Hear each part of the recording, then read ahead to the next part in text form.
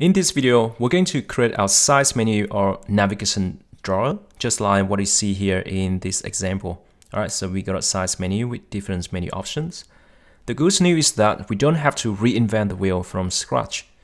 Android already supports this for us, and together, I will show you how to implement this into our app and how to customize the styles to fit our UI design.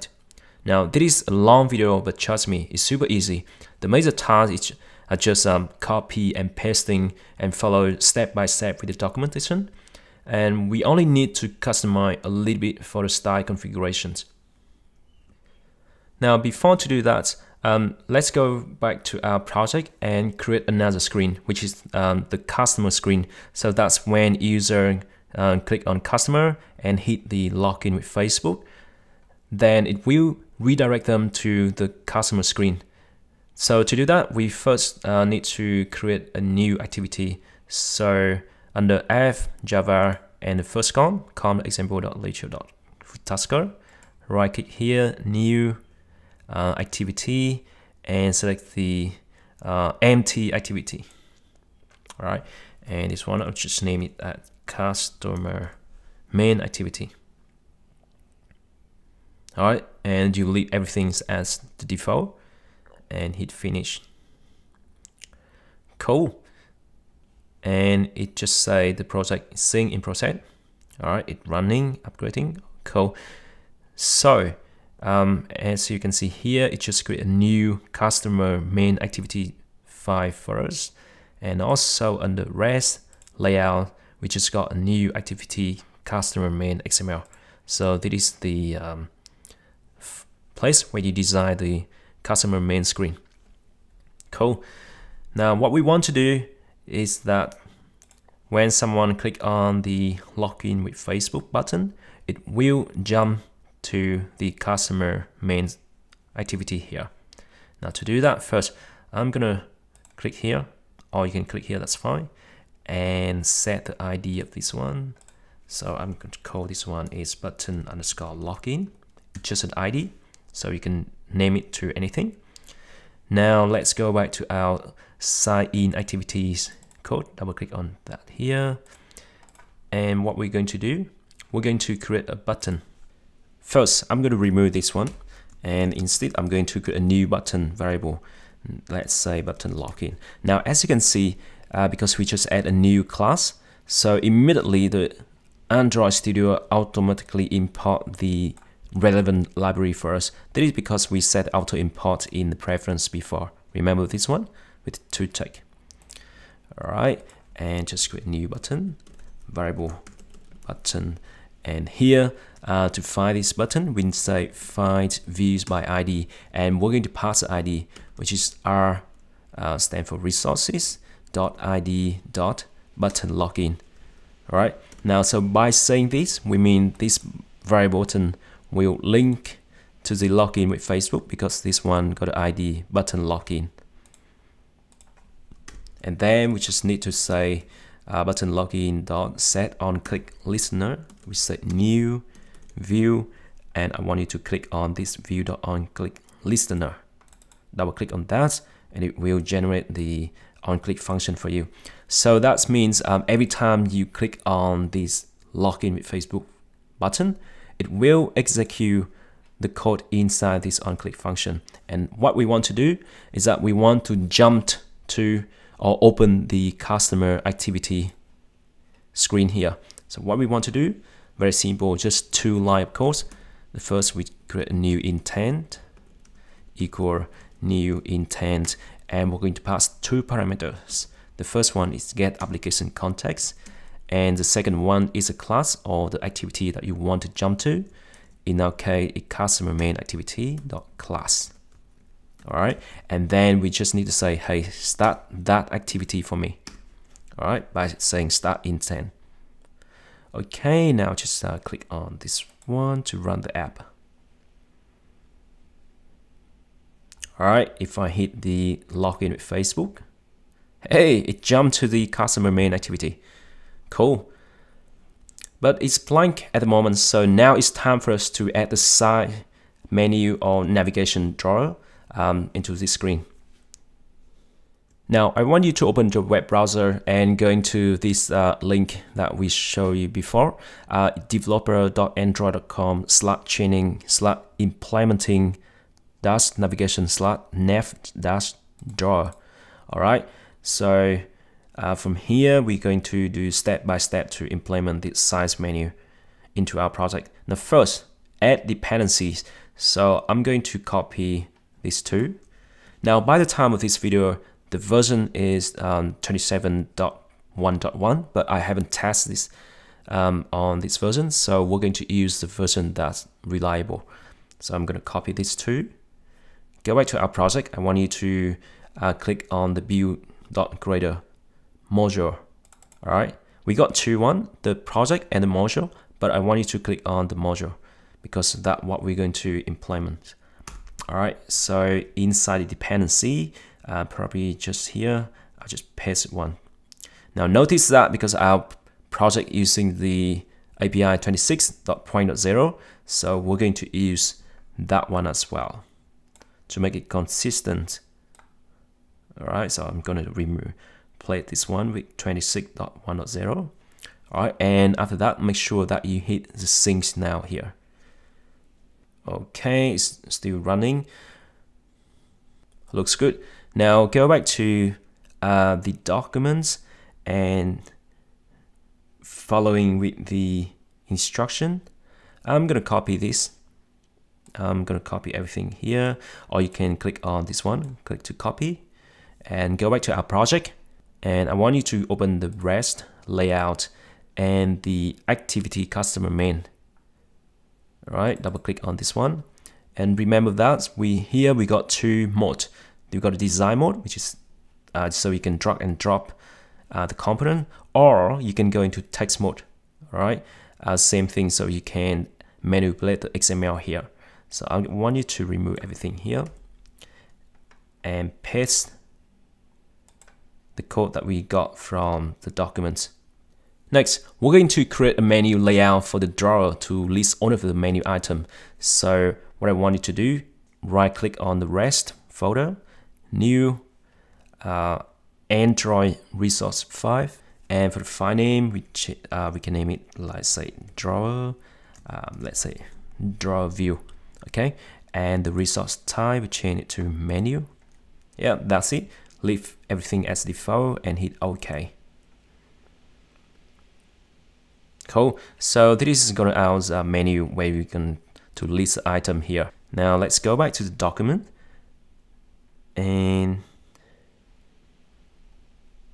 I'm gonna copy all of these. See that? Create a menu resource with the corresponding file name. All right. So I'm gonna copy all of these. Copy. Go back here and switch to the text mode. Remove everything here. And paste the one that we just got from the document. Of course, you're gonna error here, and we're going to update this one. The first one, we're gonna change this one to restaurant. And for the icon, we're going to use here we go. And for a string, we name this one at restaurant. All right, very simple.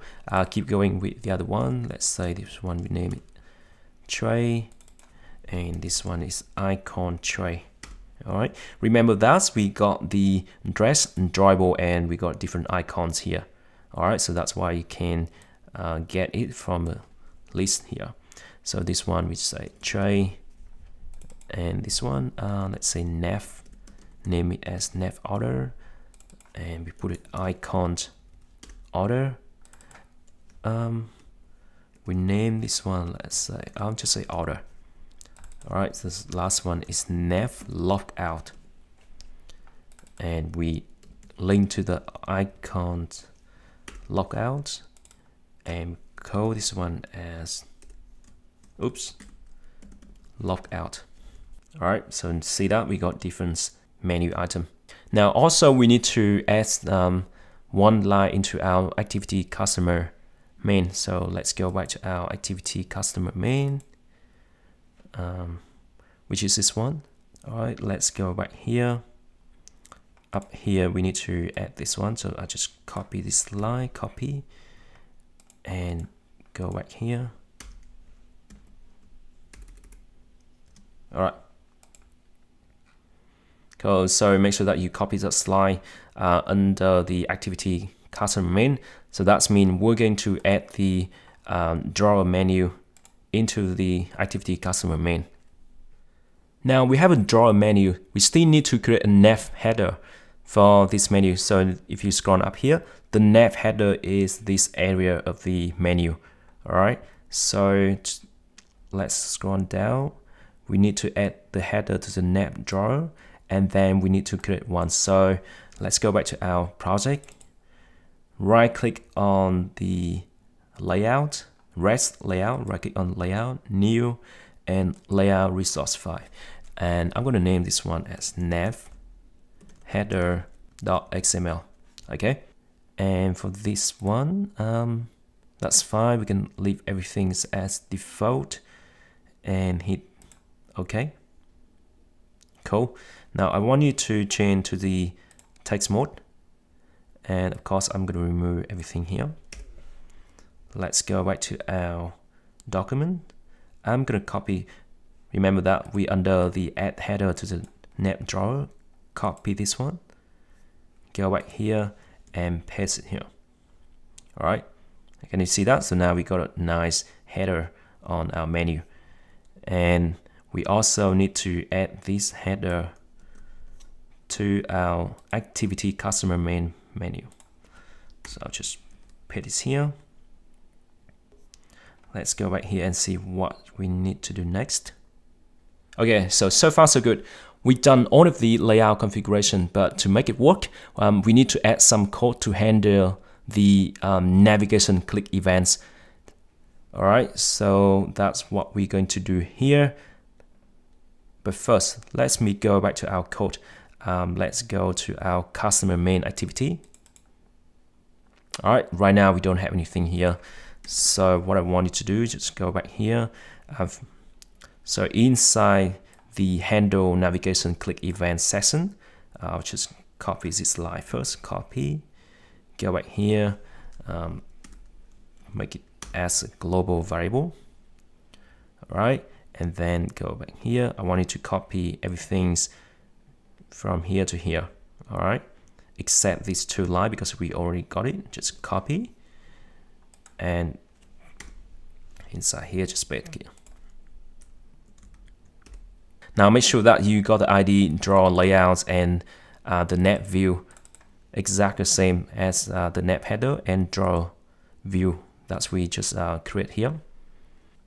So basically what this bit of code does is that it will handle the events when user open the drawer and select a menu item. Then it would set a menu item check and close the drawer. That's why we see here. Menu item check and close the drawer. Now let's try to run the app and see what's happening.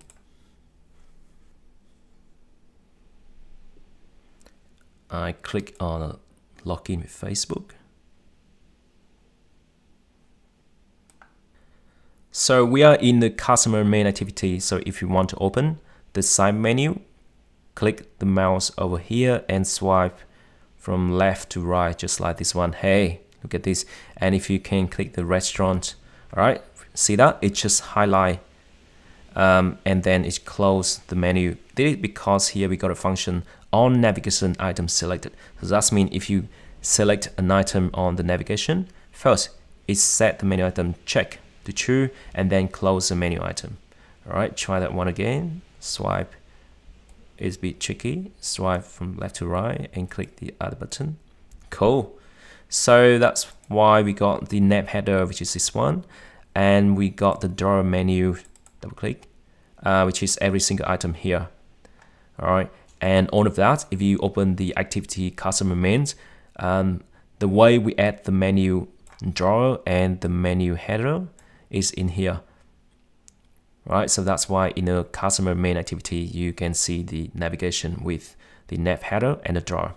Now, but it would be even better if we have a menu icon, all right, up here. to click on that to open navigation, rather than you have to swipe from left to right. Let's go back to our documentation. All right, so moving on, here's what I'm talking about. It would be awesome if you have this kind of button. You click on this to open the menu. Scroll on a bit down, and here's what we're going to do. First, we need to add the toolbars to our layout. So what we're going to do, and inside here, well, actually, I'm going to copy this one. Copy. And go back to our activity customer main.xml. You can find it under REST layout and activity customer main here. And inside this one, probably, I'll just close this one. We paste it here. All right. First, I'm going to change this one from frame layout to linear layout. And then I'm going to move this frame layout inside here. And for this one, we don't need to get the ID, so I just remove that. And actually, inside this one, we need to add the Android orientation. We set it to vertical. So now we should have the toolbar up here on the layout, but it's not functioning as an app bar. Now to make it work, let's add some code into our customer main activity. So let's go back to the doc and let's scroll a bit down. All right, so to set the toolbar as an action bar, you need to add those two code. So just copy this one and probably paste it here. All right, so here you, for the toolbar, you got a multiple option. So just click on it. It's a bit tricky because our toolbar have the multiple option, multiple libraries have a toolbar. So we need to decide which library we need to import up here. So I'll just hover the mouse over here and probably click on it. All right, so we're going to press and enter.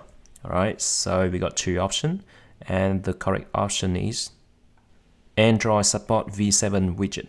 All right, just click on that. All right, so it just import this one. Perfect. Now next, to add the nav drawer button, we need to add those three lines. So I just copy this one, go back here, and paste here. Action bar. Cool. Let's see. Qualify action bar. Okay, no, we don't need to worry about that. If you want, you can try to run the app.